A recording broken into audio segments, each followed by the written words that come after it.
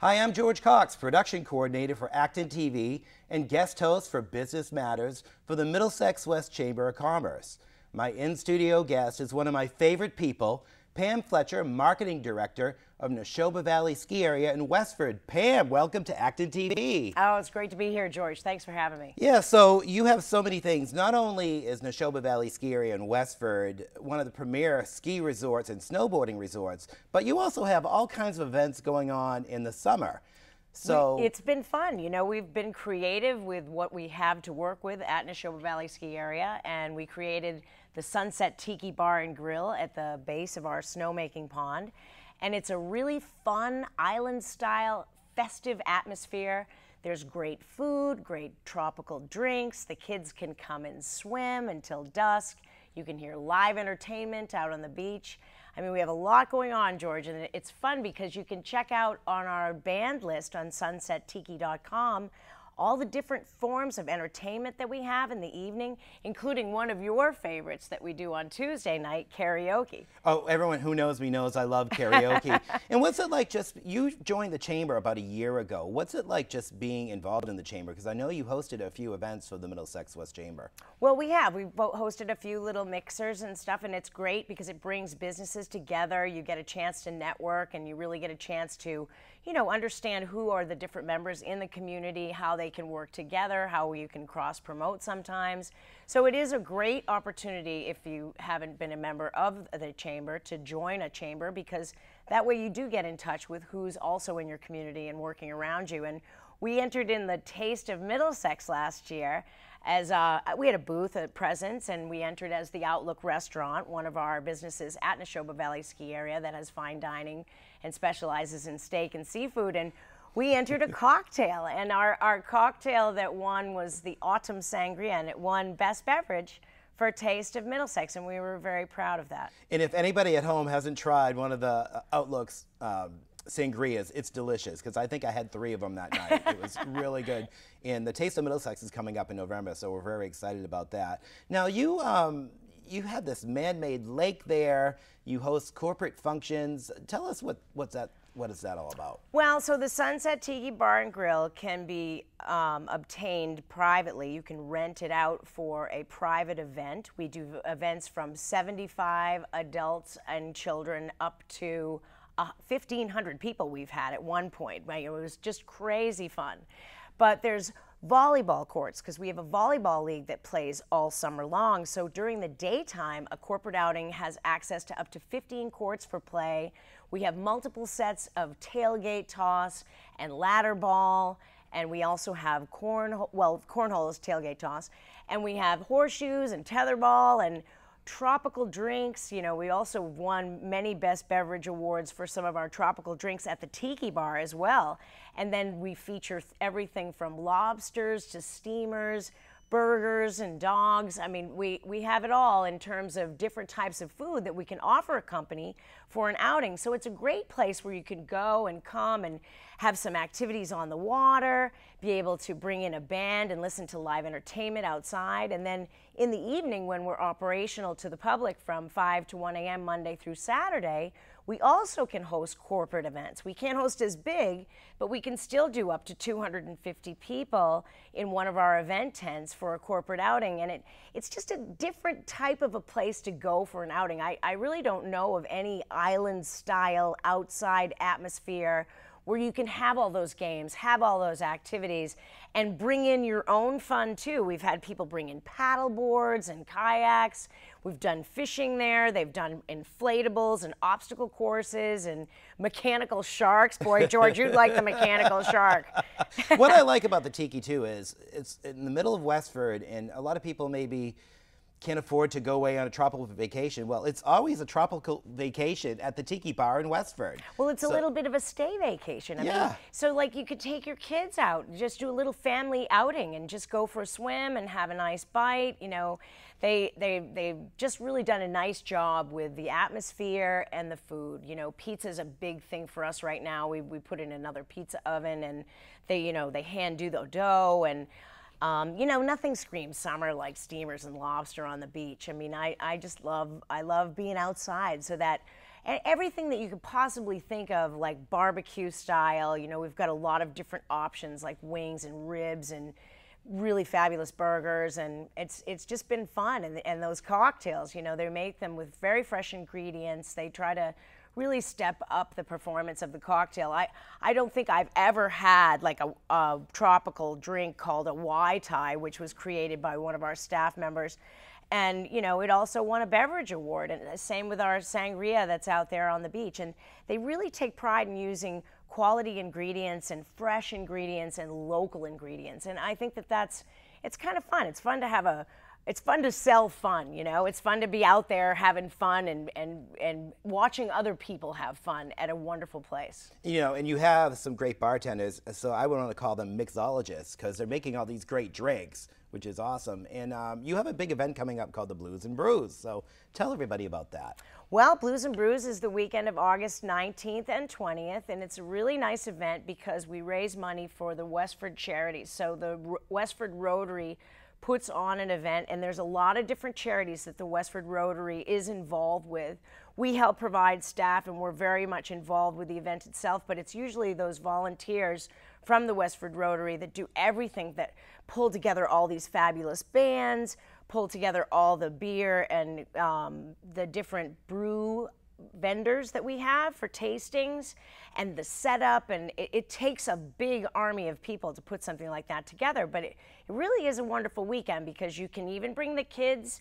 They can't have any of the tastings, but you can bring the kids along, and there's little activities and things like that, and vendors that you can go check out. But I think the experience all in all with the quality of the bands that they bring to this event is really spectacular. They've had some great headliners over the years at Blues and Brews. You know, what was really great about that too is it's like you set up this huge stage where the ski area is in the winter, and people can walk around, they can check out the music, then they go to the other side and they can drink all the beers and check out the different craft beers, which are very popular right now. Oh, it's awesome. And they mow the area, you know, so there's grass, and people lay out their blankets and they bring their chairs and they sit up on the slope side, and they have a fabulous view. And it's nice because the music kind of radiates up the mountain, and it's just an excellent atmosphere to provide for such a fun group of very talented artists. I think I bought more CDs last year than I know what to do with, because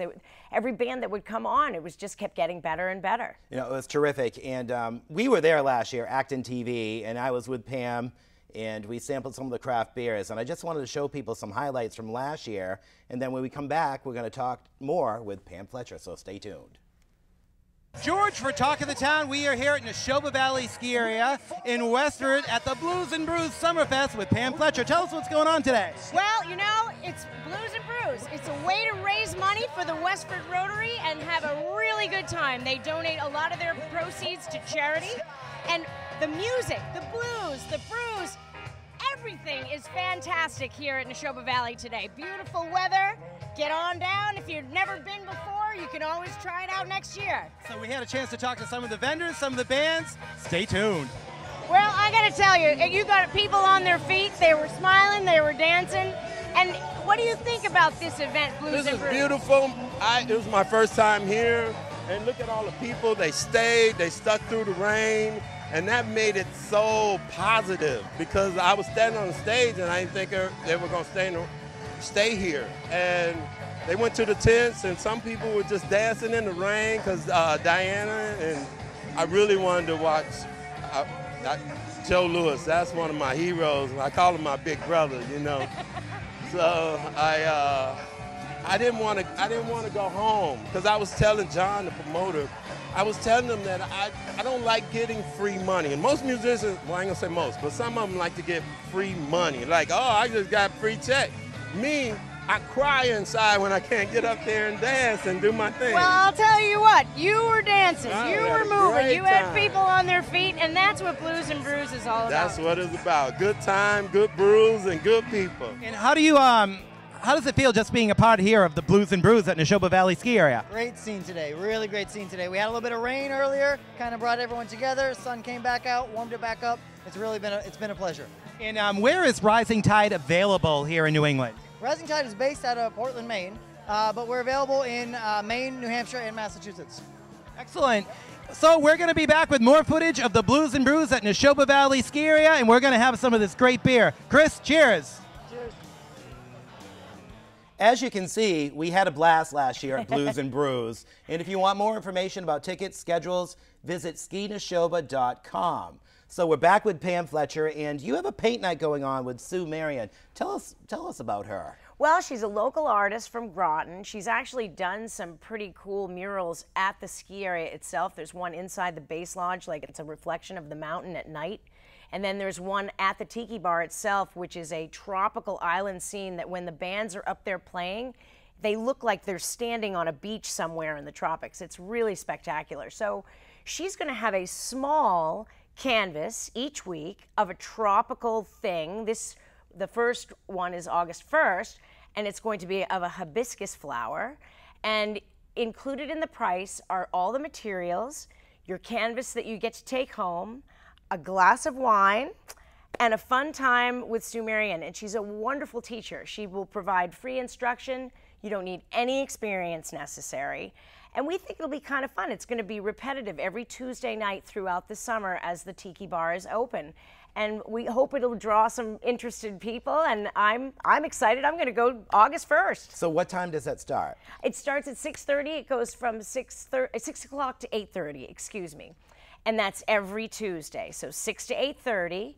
And like I said, no experience necessary, and she provides wonderful instruction and pointers, and so get that creative side and go Tiki Tuesday. So for Tiki paint night. Tuesday, you can do paint night. Then at 8:30, they're going to do karaoke, so you can sing some Cher. You get everything covered there, folks. It's fun. And speaking of fun, you've got Witches Woods coming up, and it starts on Friday, September 29th. Tell us about Witches Woods. Oh, Witches Woods has many different attractions. We have 7 now with all of our things that we have going on. Our most premier attraction that we were very excited that we added last year was Vampire Passage.